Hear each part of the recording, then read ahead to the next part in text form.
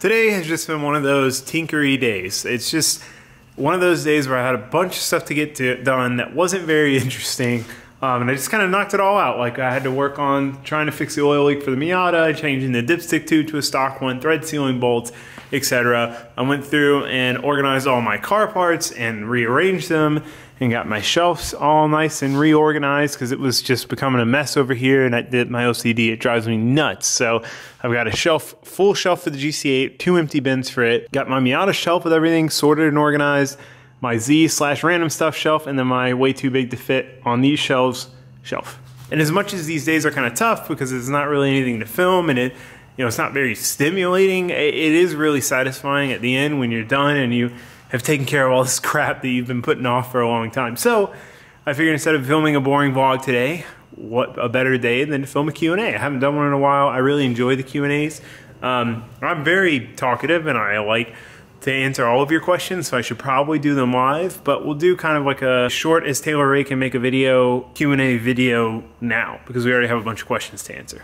And there's a bunch of good ones, so and there's a bunch of questions that I've been getting in comments and everything, so it'll be good to answer all of these questions. Got the LS Miata in the background, brothers, woo-woo. There, okay, that should be good.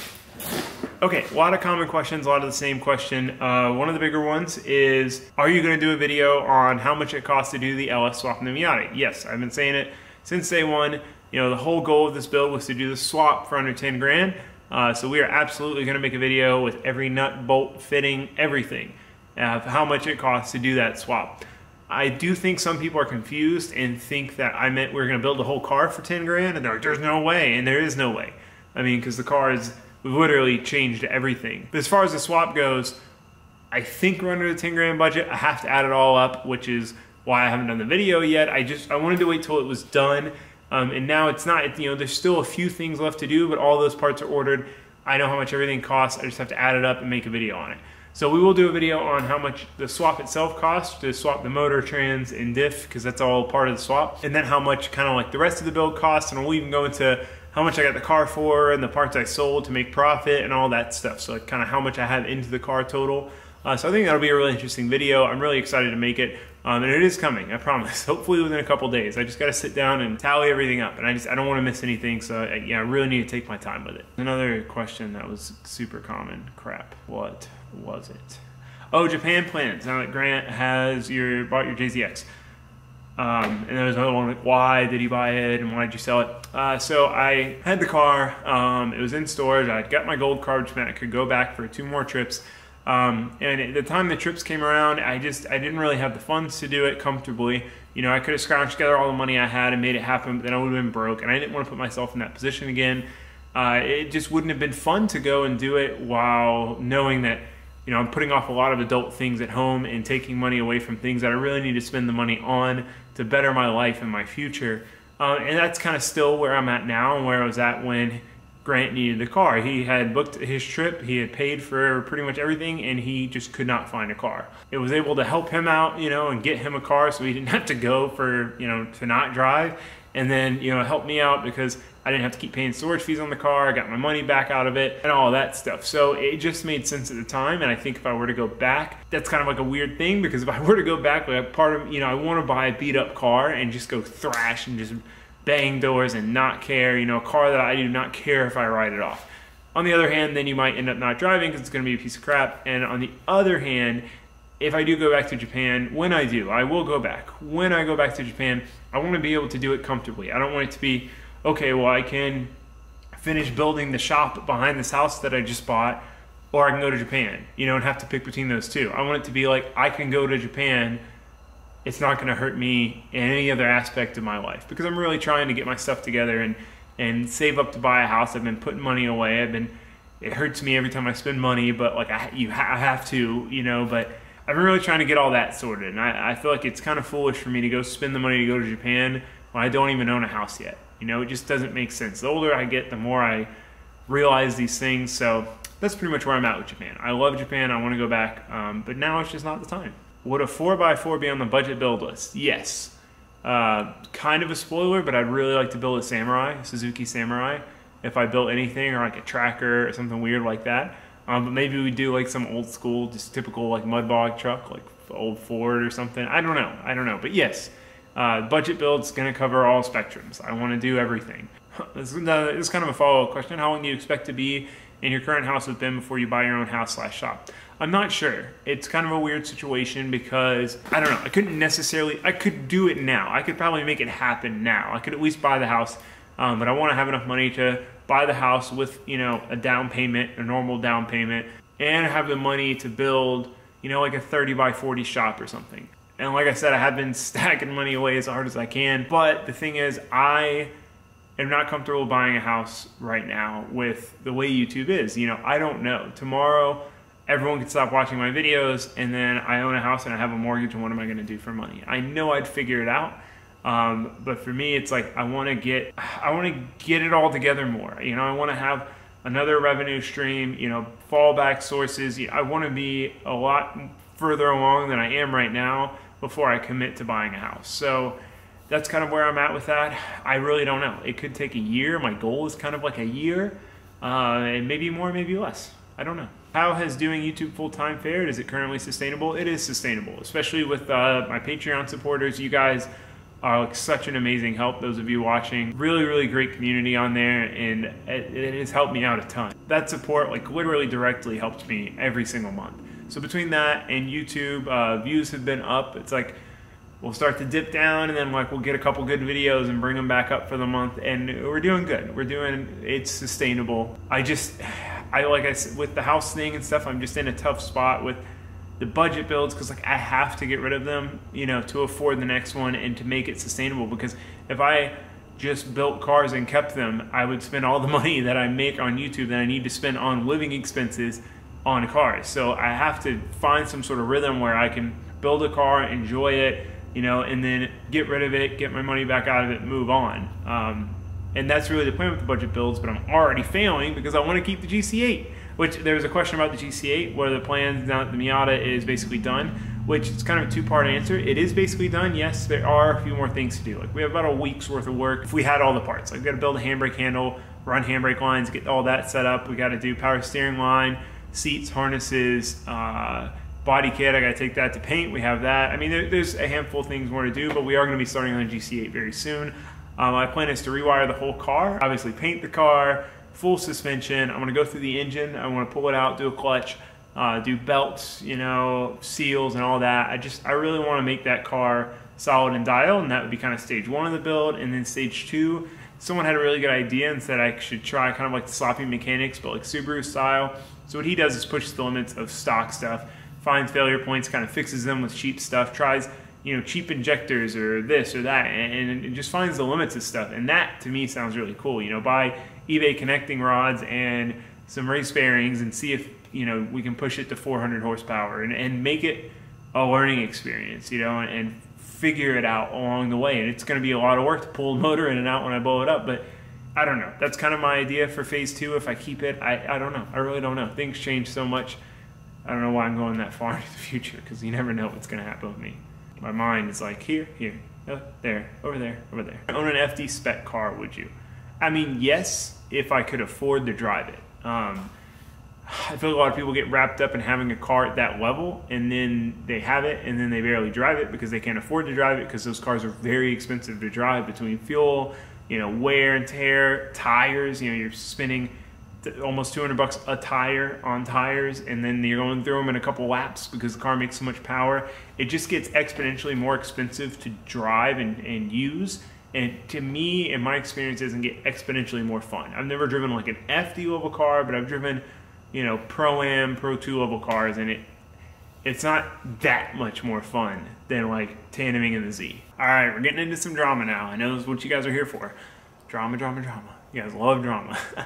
So I saw a bunch of comments about this on one of my videos, and then I didn't really think about it, and then I saw the comments and like commenting on the comments, and it was just so many ignorant comments on there. And then I had to like do some research and look into it a little bit. So here's the question.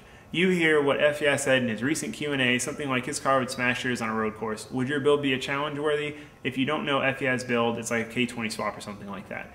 So this is why I feel the need to weigh in, because I saw a couple comments like, the only thing Taylor has going for him is power to weight. Or Tommy has $35,000 in his car. There's no way he wouldn't beat Taylor. And that is really just not the case. Based on the comments, I mean, I didn't go back and watch all his videos to find out what's done to his car. But based on the comments, his car makes 170 wheel horsepower. Someone said it re-dynoed over 200, I don't know. It's got the fancy billet drop knuckles, it's got coilovers, it's got bushings, and it's got sway bars, and it's got, you know, big tires, and it's set up for the track. Well, my car makes about 320 wheel horsepower. We'll have to dyno it to know for sure, but it's definitely over 300. It can't really be under that unless something's wrong. Fab drop knuckles instead of billet drop knuckles, has all polyurethane bushings, has sway bars, and is set up for drifting. So yes, the setups are different. Just because my car is set up for drifting does not make it not incapable as a track car. The things you do to your suspension to make a car a good drift car are not very different from making a car a good track car. If you're building a tube chassis, then probably, yeah. But if you're modifying a stock car, you're gonna use pretty much all the same parts to make the car better, because it's gonna be better for track or for drifting if it handles better. The only thing that really changes between the two is setup. So spring rate, valving, tire, alignment, etc. On paper, suspension-wise, we have pretty much all of the same parts. His car just has more expensive versions of those parts. So I don't think that more expensive versions of the same essential parts are going to make his car double the power to weight faster. There's just no way. It is just not possible if we're talking about a real track here. I mean, a car literally, if his car makes 170 horsepower, makes double the power to weight. His only justification for saying that was that my car makes too much power, and that is too much power for the chassis, and it would be undrivable, and his car, you know, is much more drivable because it makes less power.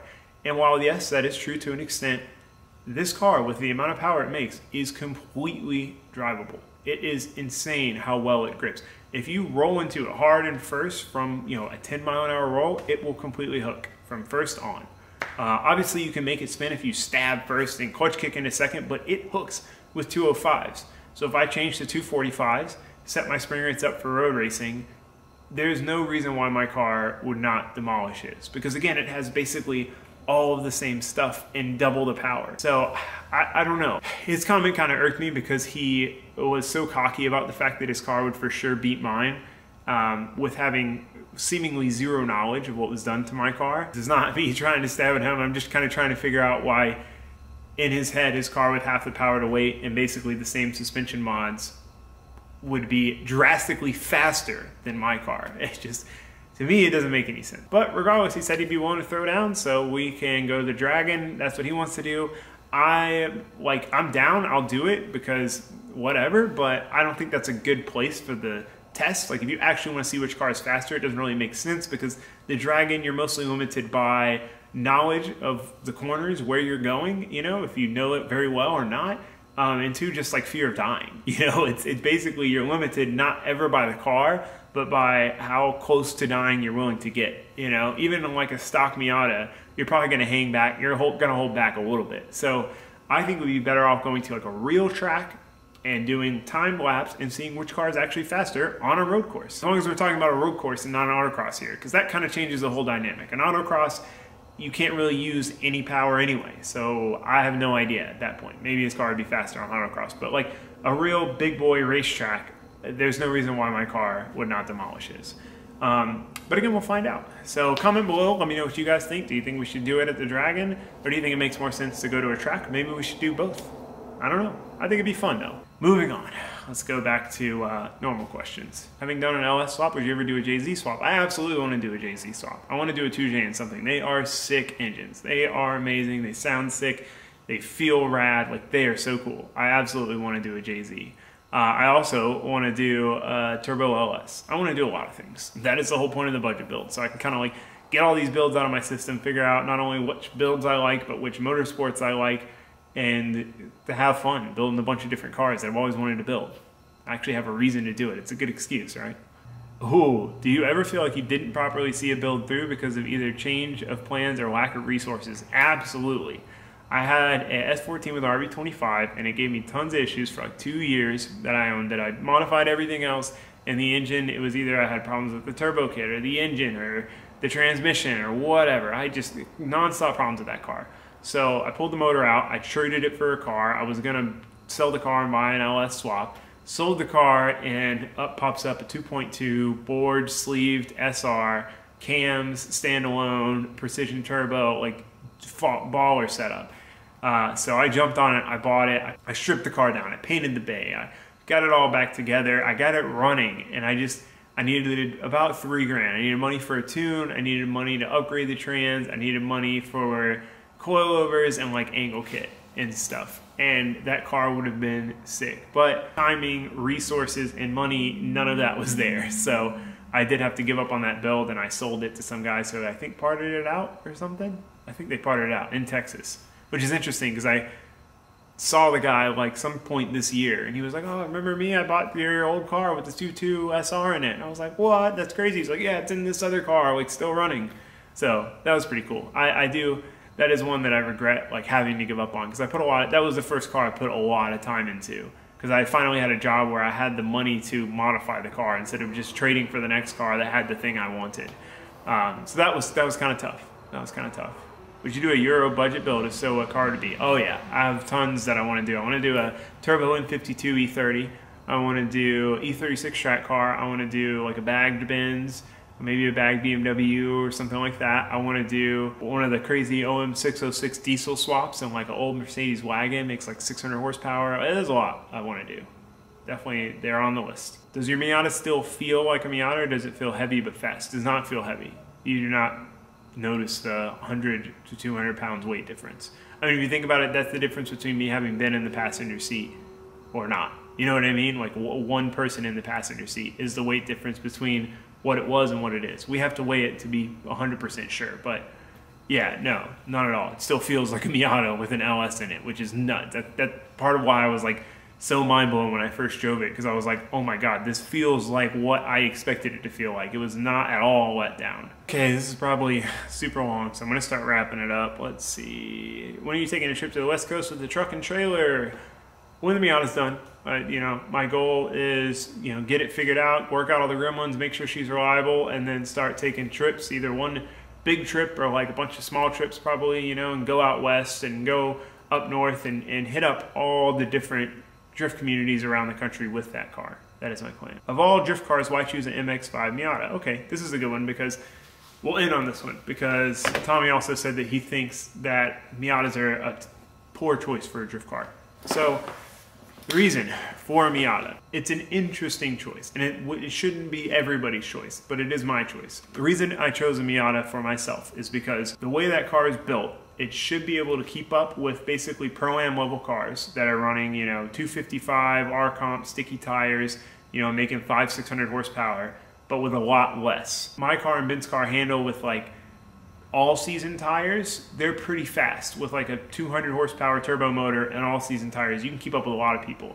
So with over 300 and R-Comp tires, the car should be pretty fast in drift, but while still being affordable. And that's the biggest thing. The goal of that car is to straddle the two lines between having a crazy car that's sick and you can link all these big fast tracks and you can keep up with the fast cars, and having a car that's affordable to drive, because you usually can't get both. And I think that car is going to wind up right in the middle, where it'll still be decently affordable to drive, but also be like sick and rowdy and ratchet to drive. And that's due to its lightweight, smaller tires and all that stuff. You know, you can't get away with that on a heavier car. You wouldn't be able to get as much grip out of the smaller tires. And this chassis, the suspension design, makes a lot of mechanical grip. Like Miatas are just naturally fast in drift. So that's how you can keep up with so much less, if that makes sense. So the other reasons for Miata is Miatas are very snappy because they are a short wheelbase car, and some people think that's a bad thing, and it is a bad thing if you don't know how to drift, or if you're new to drifting, or if you're super used to a car that's not snappy. But snappy cars are great for tandem, because when you're tandeming, you're following somebody, when you go to transition, if you want to stay on their door, you need to start transitioning before them so that as they come through, you're able to get right back on their door. The nice thing about a Miata, unlike the Z, like the Z is a very slow car to transition. It kind of just wanders its way through the transition. You can make it go a little faster, but it's going to take you a second to make it from one direction to the other. The Miata, snap. You can transition that car so quick, and that is so nice in tandem. You see, oh, they're transitioning, right? You can transition and be right back on them. It's just a very nimble car in drift, and once you get the hang of it, they're solid. I really like them. very curious to see how it is with this setup. You know, obviously I haven't drifted it yet, so, you know, I mean, I will reserve my full thoughts until then, but I think it's going to be pretty sick. So, anyway, that's going to be it for this video. I hope you guys enjoyed the Q&A. If you have any other questions or comments, concerns on what we've talked about, let me know in the comments. Thanks for watching. Thanks for subscribing. I'll see you guys next time. Goodbye.